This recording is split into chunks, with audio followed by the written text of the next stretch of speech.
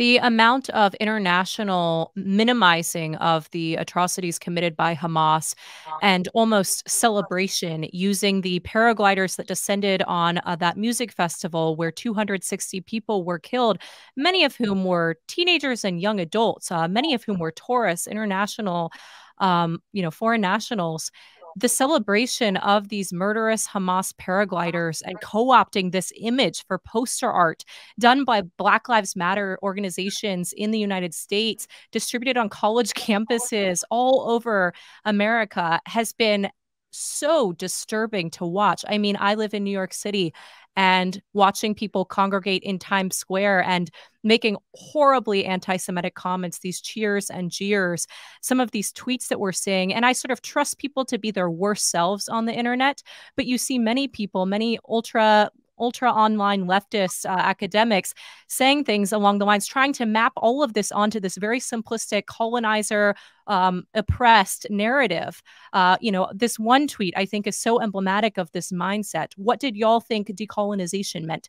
Vibes, papers, essays, losers.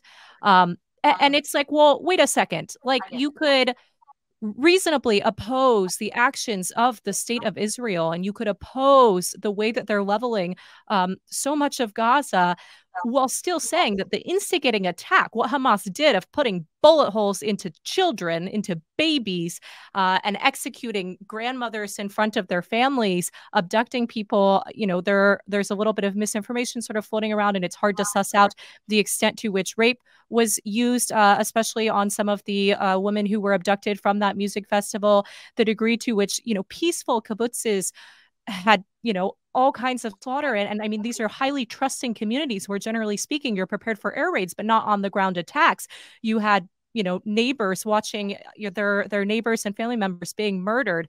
The amount of totally ignorant, if not outright evil vitriol we are seeing spewed from so many corners of the American progressive left has been highly disturbing to watch. And I'm curious about whether we're seeing a little bit of this watershed moment, a little bit of a reckoning where there's a sense of like, well, wait a second, weren't you the same people on college campuses complaining about microaggressions and asking to be taken into a safe space? And like, how do you think this makes Jewish students on these university campuses feel when you are acting like these paragliders should be used in your little Canva graphic design template? I mean, it's pretty despicable to me. Also, the left has been so quick to call everybody Nazis. Yeah.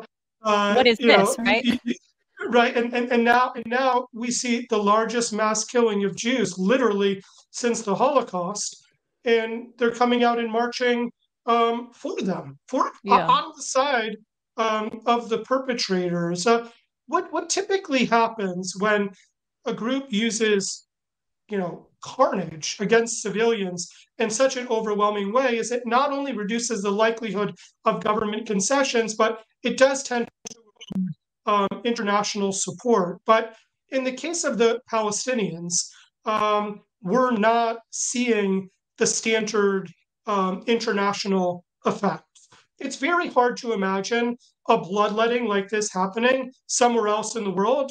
And, so many people all over the place in America and Europe and Australia, etc., holding up signs and saying that this is justified and that this is actually good, and maybe we should see even more of it. That this has been, a secondary, very disturbing aspect of the October 7th terrorist rampage. Yeah, and I think Liz is right to say that there's the sort of simplistic oppressed lens that so many of these activists have been acclimated to seeing everything through.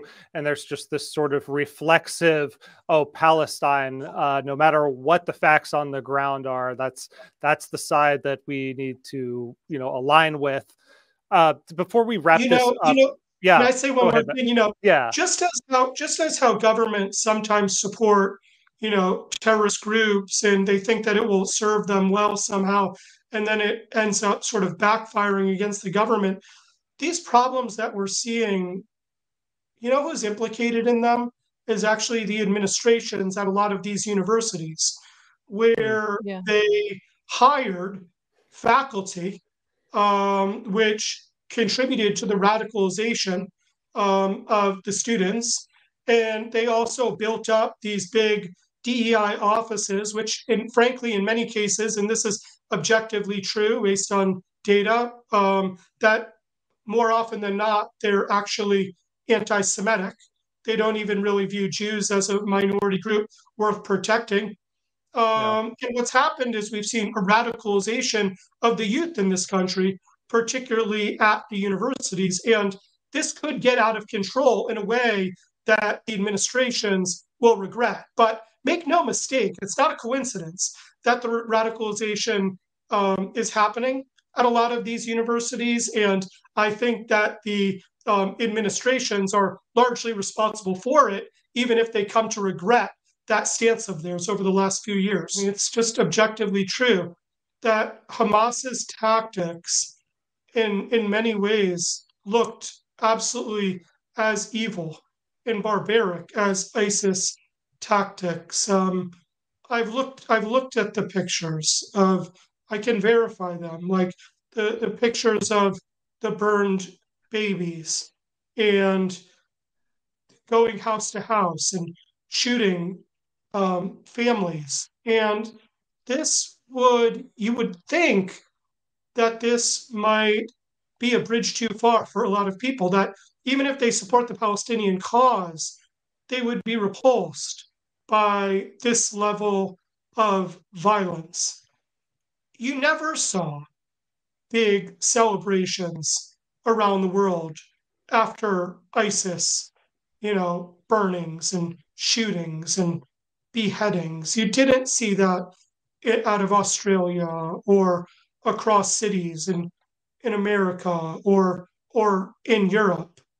But you do see a celebration of the violence of Hamas.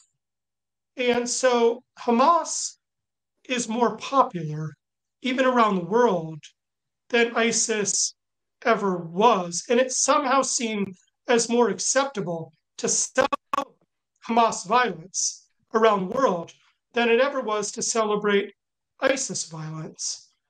You do not have to go far from where I live, or probably from where either of you might be, to find gatherings of highly activated, upset activists who hold signs which, in many cases, are lauding not only the cause of the Palestinian resistance, but even the very disgusting tactics against Israeli citizens. On top of that, we know that, according to the latest number I saw, Hamas killed internationals.